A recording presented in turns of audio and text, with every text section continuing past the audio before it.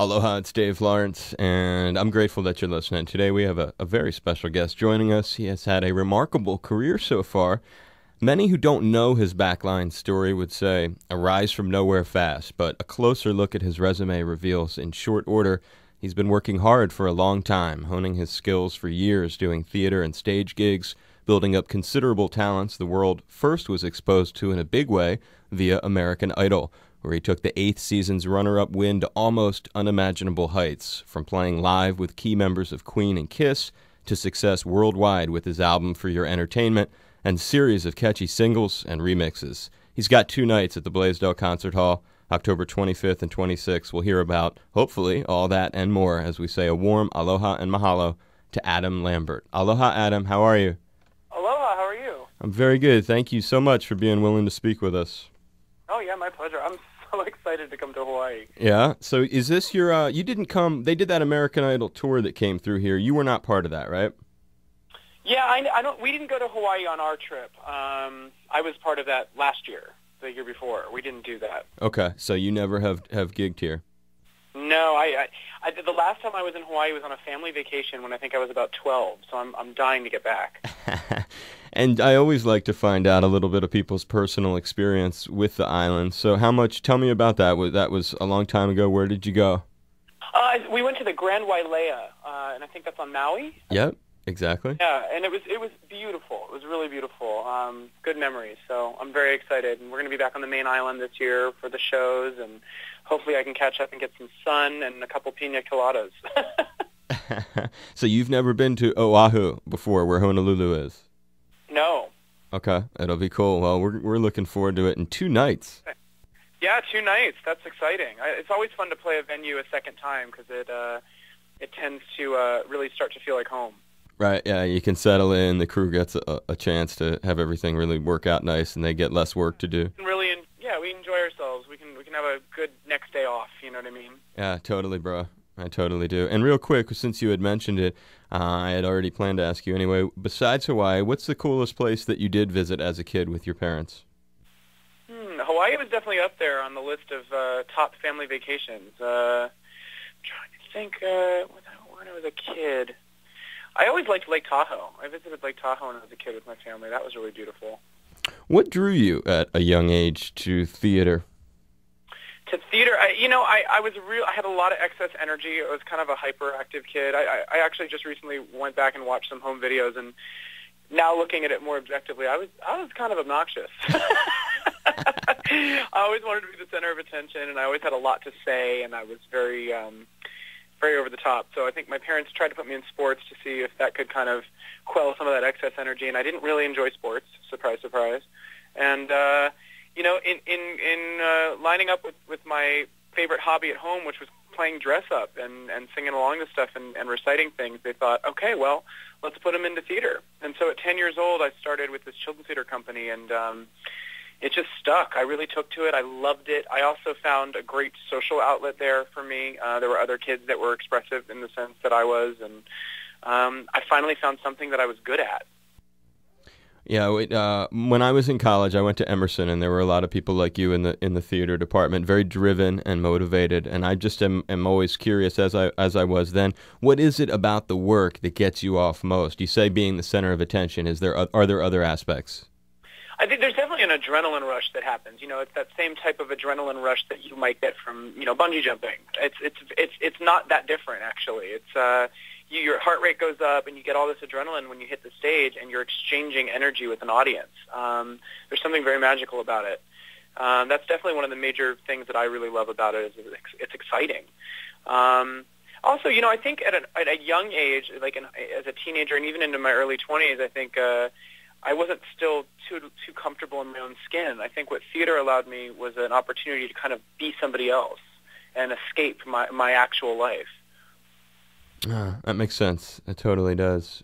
Tell me about working with Val Kilmer.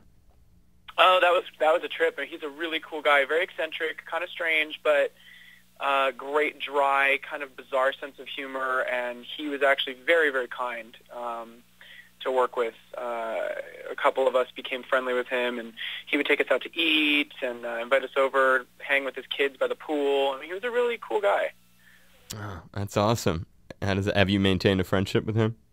Unfortunately, no. I think he, has been performing his whole life as well, and I think being in the film industry, from what I know, is similar to the theater world, in that you kind of become friends with who you're working with, and some of those friendships stick, and then sometimes they kind of fade away after the show's done. So, I'm sure if we ran into each other, it would be really cool. I actually saw him very briefly at the AMAs before I performed, and it was great to see him, and he was like, "Wow, I'm so excited for you, man." And I was like, "Thanks." So it was good to see him. Yeah, right on, for sure. I understand, speaking of your work and on stage and stuff, you're pretty multilingual with Hebrew. Can you speak it fluently? I'm actually not multilingual with Hebrew at all, contrary to maybe popular opinion. I was in LA just gigging out. I was doing jobs here and there, singing, studio session work, concerts, this and that, and a friend of a friend was involved with the temple there in LA, and she said, "Hey, we need someone to sing for the High Holy Days. Would you be willing to do it?" I said, "Yeah." She said, "It's in Hebrew," and I said, "Okay, well, I don't know Hebrew." So we actually spelled it out phonetically on paper, and it was actually taped to the floor. So that YouTube video got a lot of attention, and I think people now think that I'm like, a diehard Jew, and I hate to break their hearts, but I went to temple a couple times when I was a kid, and that was it. That's great. You did it phonetically. I love that. Yeah, and I hate to say it, but I did it to get paid. Hey, a gig is a gig. Yeah, when you're a struggling artist in LA, you take what you can get. Yep, nothing wrong with that, my brother. Yeah, nothing wrong with that at all. I do feel a very a special place in my heart for my Jewish heritage. I mean, it's not something that I practice religiously, but I think that there's such a culture associated with it, and it's a pretty cool tradition. Have you ever been to Israel? Nope, I have not. And I actually am really curious to go to check it out, to perform there. I've actually heard from some fans that I have there. I've done a couple interviews with Israeli publications, and I think it would be really interesting to go over there. Yeah, I got a bunch of friends there and who have family there and stuff. I actually just interviewed Korn. They're going there with Ozzy in a couple weeks. Oh, that's an exciting place. Everybody that I know that's been says, there's something very special about the energy there. Yeah, I can imagine. I can imagine for sure. Beyond the show, when you were doing American Idol, how much time did you get to spend with Slash? Not a whole lot of time, but we definitely connected. He was just so chill. He was like, I really dig your voice, and I'm really excited to play with you. And we rehearsed a whole lot of Love, and then we did it on stage. And he's the nicest guy. He's like so down to earth, which I was actually surprised by. I was like, this guy is like this badass from Guns N' Roses. I didn't expect him to be so friendly. And his wife Perla is also incredibly gracious, and we maintained a friendship. And I've run into them a handful of times at different LA events, and they actually came to my birthday. Aw. Yeah, I like that. Pretty cool. Yeah, he's solid. I interviewed him a couple times, and I'm glad you got the same report card I do on him. Yeah, he's just so cool. He just loves music and loves people.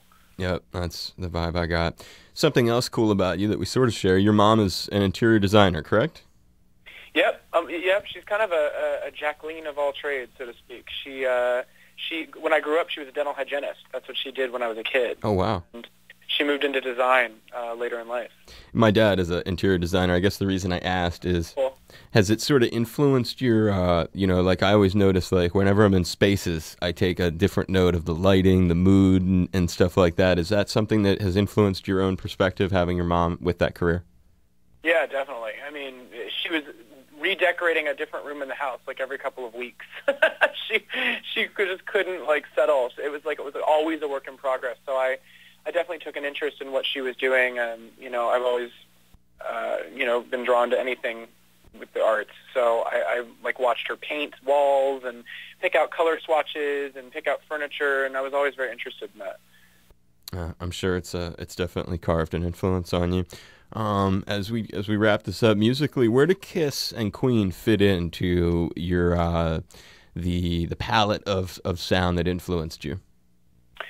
Queen definitely has been an influence on me. I mean, when you're talking about 70s rock, to me, they're within the top 3 or 4 groups. And I think Freddie Mercury in particular was just such a showman and had such a distinct voice. So I was really influenced by them. I mean, clearly I sang Bohemian Rhapsody for my audition. So it was definitely something that I felt would be a great way to kind of make a first impression. Kiss, on the other hand, I always knew who they were, but I have to be honest, I was never a huge fan. And when they told me that Kiss was going to be on the finale and that's who I was performing with, I was like, oh, okay, cool, I'll check it out. I started listening to their music, and I got a real kick out of it, and watched footage and whatnot. But I was never really all that up on them, so now I am. That's great. I love that. That's the answer of answers. So among these rock legends, Roger Taylor, Brian May, Gene Simmons, and Paul Stanley, who you all spent time around and the world got to watch you do it, who were you closest to, or did you learn the most from? I think I felt the most interesting connection with Brian May. I think he just had a way about him. He was very kind, and we were just talking about life, and I remember he said to me, he's like, yeah, I woke up this morning, and I just looked out the window, and I was like, it's so great to be alive and to be doing what I love. And he seemed so grateful for his life, and I found that very inspiring, especially towards the end of the Idol journey when things were a little stressful. It was nice to kind of hear somebody who's been through it just be thankful for the simplest thing, He's a wonderful man. I've been privileged to interview him, and I can say nothing but the same. A final thing, just a thought, just to see where your head's at on it, more maybe to put the seed in your head, although also to see if you're doing it. I've interviewed a lot of people, and most of them are at a different point in their career than you are, and they've already done a lot of stuff, and you're on your way up, and you're making it right now, and I'm just curious, are you consciously squirreling away cash and resources to make sure that right now, while you can, you save and build a nest egg to protect your future? Definitely. Good question. That was actually one of the motivating factors of auditioning for Idol, is that I've been doing theater and supporting myself that way, and I was doing a lot of music on the side and underground club performances, and fame in itself wasn't necessarily what I was after. I was after like security. Doing theater, you make a healthy paycheck that you can, pay the bills on, but I definitely wasn't in any position to buy any sort of property or anything like that. And I had turned 27, and I went, I think it's time to get serious about being a grown-up here for a minute and figure out some way to secure my future. And so one of the, obviously I wanted to make music, and I wanted to platform and entertain people on a larger scale, but I'm not going to lie, I wanted to get paid. So you are doing it then? Yes, definitely. I mean, I have a great support of money managers and whatnot, and I'm trying to watch my back on that so that I don't crash and burn it later in life. I love it. I'm excited because I may be buying a house this year, so a dream come true.